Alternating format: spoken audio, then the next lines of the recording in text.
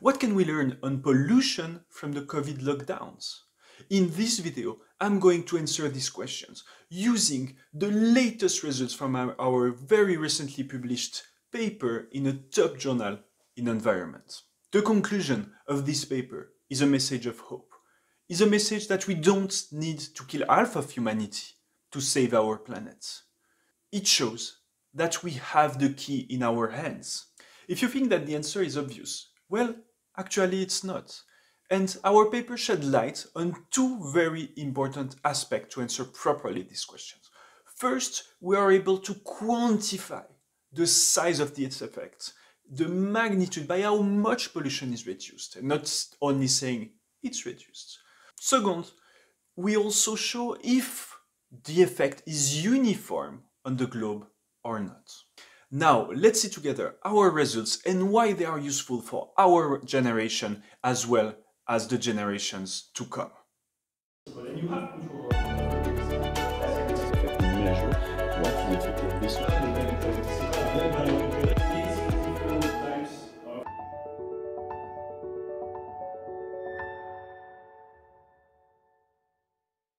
The situation was unique. Of course, before we could already infer the impact of human activity on pollution worldwide. But this time, it was not only inference, we could really observe what happened with what we call a natural experiment.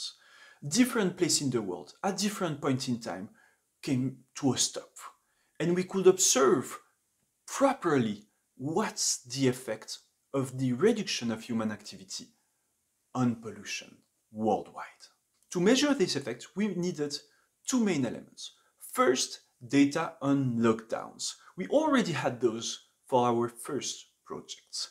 Second, we needed data on pollution. So we decided to focus on arguably one of the most deadly air pollutants in the world, what we call PM 2.5, the particles that are smaller or equal to 2.5 micrometers in diameters. And those very small particles, solely in 2015, were responsible to approximately 4 million deaths.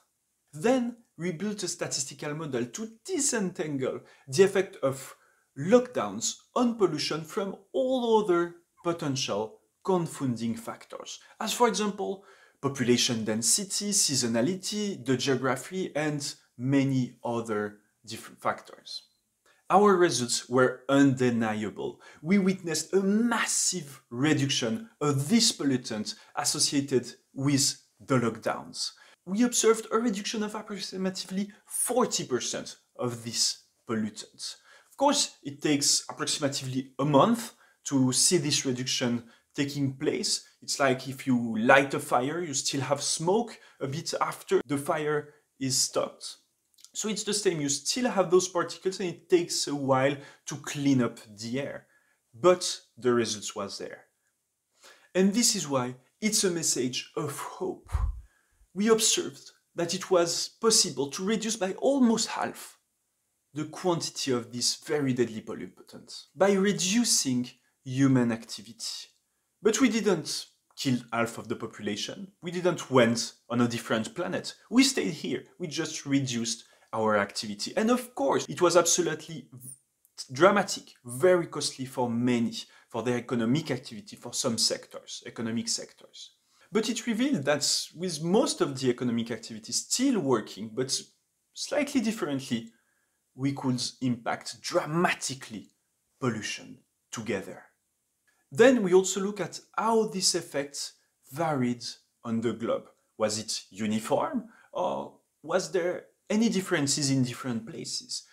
And surprisingly or not, we witnessed that it was actually not the same everywhere. And some places had even increase in pollution.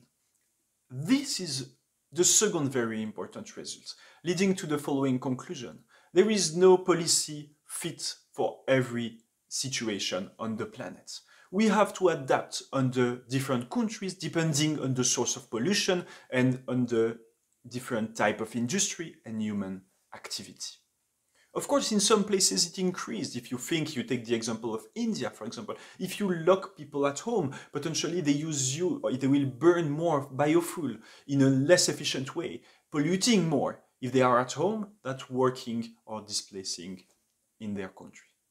Other situations can arise. For example, if we think about Switzerland, the public transportation is very efficient and relatively green. So if you compare at the situation during the lockdown, I could really remember that the trains, the metro, the buses were empty, but everyone was stuck in their car in a very long queue on the roads, alone in their car because they didn't want to meet other people. But this is a side effect proper to the pandemic, right? Most of the policy to help reducing pollution and tackle pollution will never recommend you to take the car alone. It's really just a side effect. So actually, it might be even possible to do better. Of course, now we need more research to properly define the policies fitting for different places in the world. But we have this very encouraging message that we are able to reduce dramatically pollution. We have the key. And we have to share this information, share those results as much as we can to spread knowledge and to encourage people to continue researching and finding now solutions.